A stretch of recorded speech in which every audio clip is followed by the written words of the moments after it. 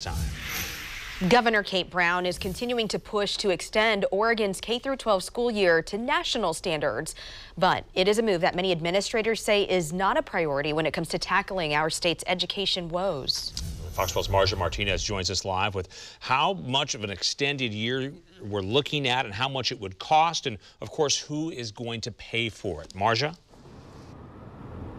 Well, it depends on the district, Pete and Liz. I can tell you that the Portland Public Schools estimates the cost could be up to $2.3 million, and that's per day. We reached out to the governor's office to see who's going to pay for this.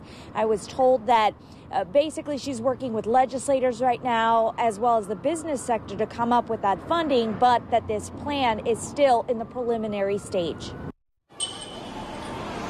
Governor Brown unveiled a $23.6 billion budget proposal in November that would include $2 billion for an educational investment plan, with that money going toward shrinking class sizes, providing educators with additional support, and much more.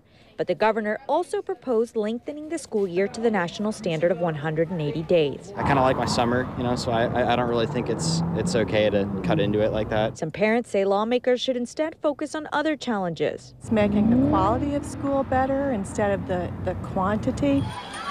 Right now, Oregon only requires 900 instructional hours at the elementary and middle school level and 990 hours for high schoolers.